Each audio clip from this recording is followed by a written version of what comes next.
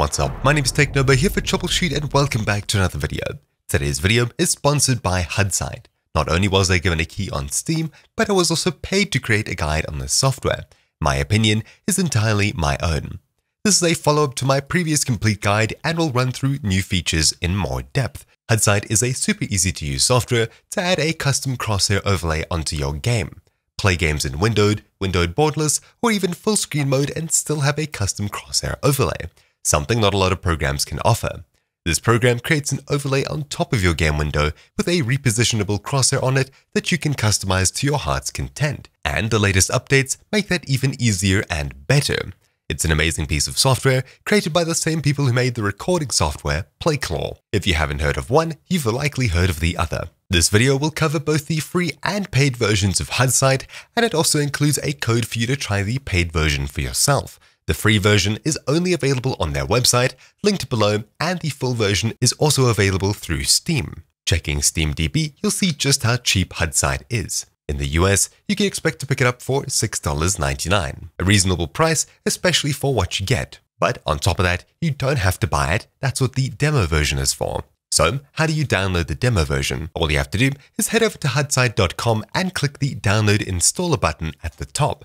This version doesn't require Steam to be installed to use. Click on it to open it when it is done downloading, and follow through with the installation as you would any other program. After it's done, you can launch it up, and as soon as the program opens up, you'll be asked for an activation code. You can close this if you don't have an activation code, click Try It, and you'll immediately be dropped into the demo version. Although, because this video has a little extra bonus in it, if you're interested in trying the full version with all of its features in a game that desperately needs a crosshair, simply click Activation, Activate Software, and use the code free-4-rust as such.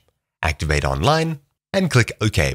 You'll also find this code in the description down below to copy and paste. This gives you access to an upgraded demo of sorts until 1 month has passed from the video's upload date. You'll have access to the full version of HudSight while you're playing Rust. Other games will still be in demo mode. Why Rust? Well, it desperately needs a crosshair to give you a competitive edge, and it's the most requested or sought after topic on my channel when it comes to crosshairs. If you'd like to purchase the full version, you can use the site for the non-Steam version, and your payment will be sent through Xsolar, the same company that handles payments for sites like Twitch. Or you can of course use the Steam page. Without making this video a carbon copy of my previous video, I'll do a light crash course here. But do keep in mind that the more in-depth video is linked down below. Let's jump into some new and updated features. As you can already see, everything's nicely separated into tabs instead of one long list. There's now even a simple image editor built right into HudSight. This lets you edit crosshairs easier, especially if you don't have photo editing software that supports transparency installed. If you'd like reference for later, you'll find a link to the help document for this feature linked down below. Simply select a crosshair from the brand new Crosshair tab. In here, you'll now see previews next to crosshairs on the list instead of just names. Then navigate to the new Editor tab where you can edit your crosshair using some simple controls. Using the image size controls, you're able to resize the actual crosshair image, although it must stay even.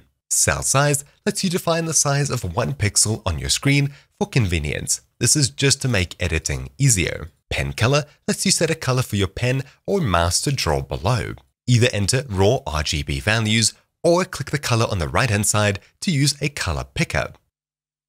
Simply click and/or drag to draw on the crosshair below. Use right-click to undo changes in this window. The Value Under Cursor section shows you what color you're currently hovering over in the image below for reference. Once you're happy, you can save your masterpiece or simply start a new one. Heading across to the Common tab, previously this program was required to be run in admin mode. However, this is no longer a requirement. On the Crosshair tab, you can easily show and hide your crosshair by pressing the key you set here.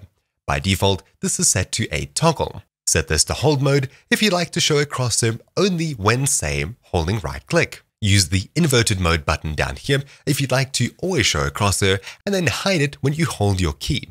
For example, you'll always have a crosshair and holding right-click hides it, allowing you to see through a scope in-game properly. The new Blacklist tab allows you to blacklist certain programs and applications. If you're worried about certain games and anti-cheats, but want to have the program open in the background, this is where you choose what programs HudSight does not place a crosshair on for you. But if you'd like, you can also enable whitelist mode so that only programs on this list will have a crosshair.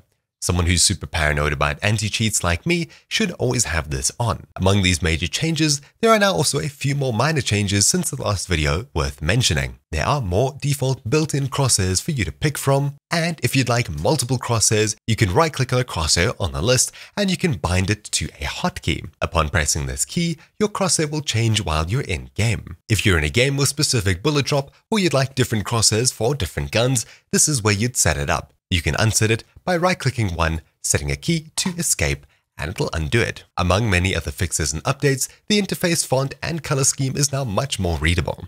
And 5M's update that previously blocked or broke a lot of crosshairs has now been fixed as well. This project is still very well maintained and something I'd definitely at least give a try. Let's quickly test out HudSight in Rust. I'll go ahead and add Rust to the whitelist, which I'm choosing to use.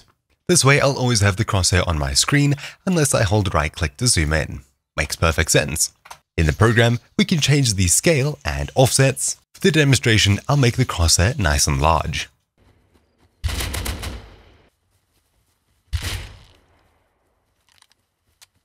Now let's try swapping to different crosshairs. I'll bind this to numpad 0 and say this one to numpad 1. Hitting 1, 0, 1, 0, it changes exactly as you'd expect and hope.